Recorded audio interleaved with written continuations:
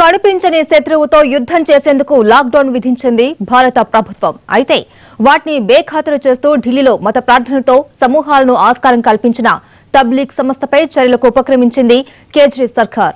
ఆ సంస్థ అధినేతలతో పాటు నిర్వాహకులపై కేసులు నమోదు చేస్తూ నోటీసులు పంపింది. దేశంలో కలకలం సృష్టించిన నిజాముద్దీన్ మర్కజ్ కేసులో విచారణను వేగవంతం చేసింది Delhi crime branch. Lockdown, social distancing నిబంధనలు ఉల్లంఘిస్తూ వేల సంఖ్యలో సమూహాలకు ఆస్కారం కల్పించినందుకు గాను తబ్లీగీ జమాత్ సంస్థ అధినేతకు, నిర్వాహకులకు పోలీస్ క్రైమ్ బ్రాంచ్ నోటీసులు జారీ చేస్తుంది. ప్రభుత్వ నిబంధనలు ఎందుకు అతిక్రమించారో రాతపూర్వకంగా వివరణ ఇవ్వాలంటూ నోటీసుల్లో తెలిపింది.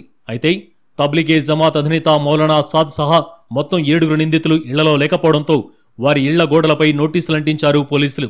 తబ్లీగీ జమాత్ వ్యవహారంలో ఇప్పటికే ఎఫ్ఐఆర్ నమోదు చేసిన ఢిల్లీ క్రైమ్ బ్రాంచ్ 1897 నాటి ఎపిడమిక్ డిసీజ్ యాక్ట్లోని సెక్షన్ 3తో పాటు ఐపీసీలోని 269, 270, 271, 120B సెక్షన్లతో కేసులు నమోదు చేసింది.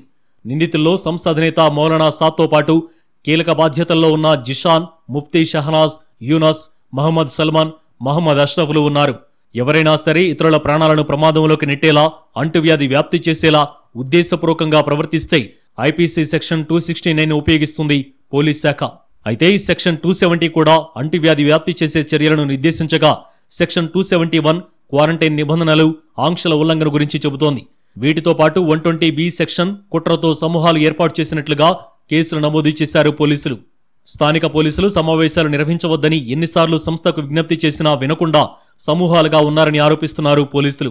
బుధవారం మసీదుల్లో ఉన్న వారిపై ఉత్తరప్రదేశ్ పోలీసులు కూడా ఇదే రకమైన కేసులు పెట్టారు. మరోవైపు కేంద్రం కూడా ఈ ఘటనపై సీరియస్ అయింది.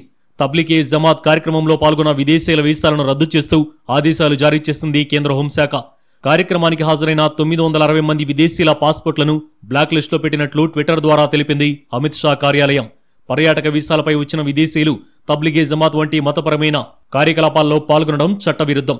విదేశీయుల చట్టం 1946, విపత్తు నిర్వహణ చట్టం 2005 నిబంధనలను ఉల్లంఘించినందుకు 960 మంది విదేశీయులపై చట్టపరమైన చర్యలు తీసుకోవాలని రాష్ట్రాలను ఆదేశించింది కేంద్రం.